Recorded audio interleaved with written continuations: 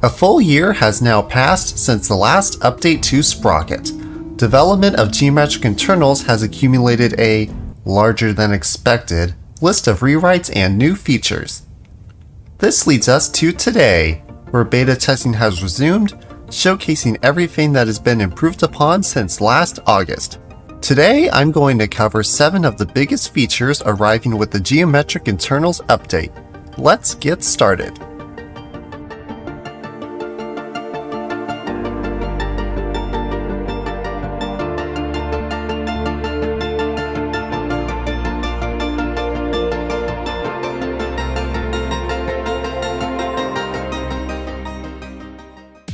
First up is posable crew models, or in other words, posable Jacobs. This is Jacob, or who you can call Jake for short. A significant upgrade from the blue stick figures seen before, crew can now be positioned in all sorts of unique ways, some of which can be a bit uncomfortable. Or worse. A multitude of settings are available to adjust how each crew member is posed. Posture matters a lot when trying to fit crew into a vehicle, as collisions are based on a rough hitbox of their body lens, meaning that they can't be colliding with parts like the traverse motor or gun breech. As you may have noticed, the system for managing crew tasks has changed a bit too. Crew tasks are replacing efficiency modifiers by limiting how many tasks a person can do at once. Just like you, Jacob only has 2 arms and 2 legs. If you ask him to do everything at the same time, he'll simply refuse to do more than what he's capable of. Switching tasks will occur automatically with priority given based on user input, and it tends to take a couple seconds to switch between roles. Freeform editing has received a rather incredible list of improvements in geometric internals. The UI has been updated to be a bit more compact while providing additional tools to manipulate geometry. Most of these settings look a little familiar, but now there's a dedicated position tab with sliders that allow you to adjust the location of everything. Undo still works as well, fortunately, and the info tab is pretty much the same as before. New to this version is being able to select points and hold Alt to select a ring, or Control to select an entire face. Additionally, holes can now be created out of faces by selecting their points, and you can repeatedly create holes to increase the resolution of it. Edge selection is now much cleaner than before, with increased reliability pretty much everywhere. Similar to points, you can now hold Alt to select rings, or Control to select faces. The face tool has also received some new features. Inverted faces are now a feature, as flipping a face upside down will just change which side thickness is displayed upon.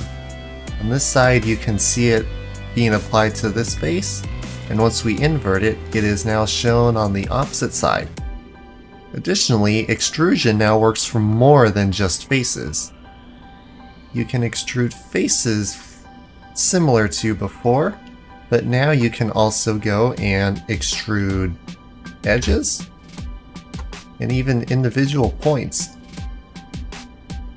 This means it is now much easier to create faces and new geometry compared to before.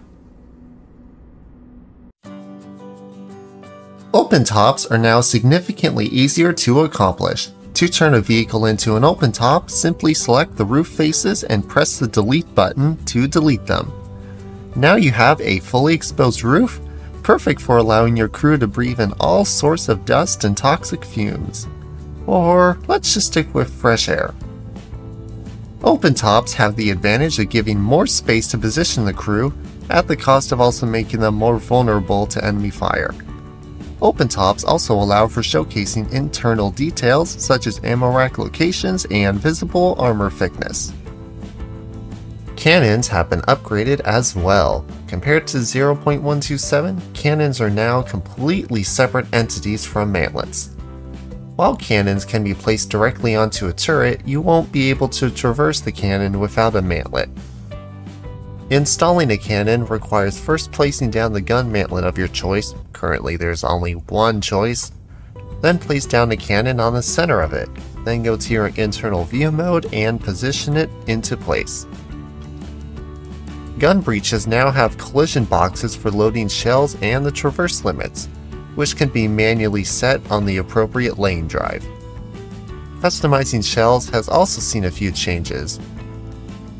There are now reduced limits on the propellant length, and barrel segments are now classified based on whether they are fixed in place or recoiled when firing the gun. While we're here, it's a good time to talk about how custom mantlets are affected. Fortunately, they are not going anywhere. Custom mantlets are now easier to add to a vehicle since you can simply place a compartment directly onto the mantlet and modify it from there. This also works with stock parts and other components that can be placed onto a vehicle otherwise. Similarly, you can now also attach custom decorations directly onto the gun barrel.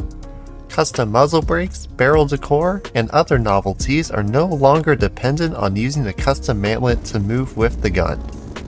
Furthermore, they also move with the gun as it recoils so long as you place parts onto a minor or recoiled segment. Using compartments as the mantlet itself is also still possible, but it does come with the same issues that were present before. Last but not least, transmissions are now rescalable. Previously, transmissions scaled based on the input torque and the final gear. Now, this automatic rescaling is enabled by default, in which case disabling these settings will allow you to manually resize your transmission. Be warned though, as a smaller transmission will carry the risk of breaking when under too much strain. Said another way, you can now accurately simulate a German transmission.